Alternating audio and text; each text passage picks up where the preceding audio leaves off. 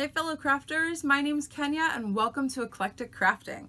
Today I'm going to show you how to create two cool and very unique necklace pendants with the help of UV epoxy resin. Now, epoxy resins are essentially like liquid synthetic plastics that cure or harden with time, under the sun, or with the help of a UV light like what we have here today.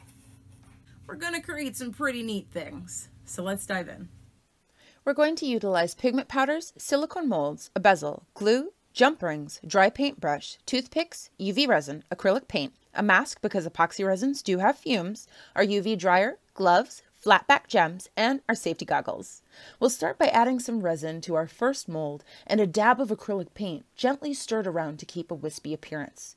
In the second project, we'll completely mix in the dab of paint and remove any excess resin off the mold to create negative space. Cure from 4 to 6 minutes, back and front sides. Perfect! A successful cured layer.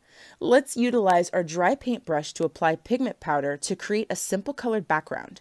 After the pigment application, we'll add another layer or two of resin and let that cure for at least 10 minutes. If you want your piece to fully cure, refrain from combining too much pigment and resin so the light can penetrate the product properly. Less is more when it comes to coloring. Here's our finished product with the neat little spots of negative space. Before we turn these gems to jewelry, let's soften any rough edges with sandpaper and water. I'll also go ahead and add a gemstone to the blue pendant to conceal the pre-made hole and add another top layer to our orange pendant to complete that second project. After another 6 to 8 minutes in the UV dryer, we're good to go.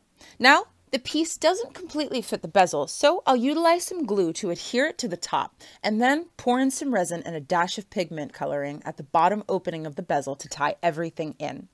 Let that cure for 6 to 10 minutes. Apply the jump ring onto our orange pendant and ta-da! We've made some really unique pieces to add to our collection. I hope you all enjoyed watching the process as much as I enjoyed making the magic. This was pretty awesome.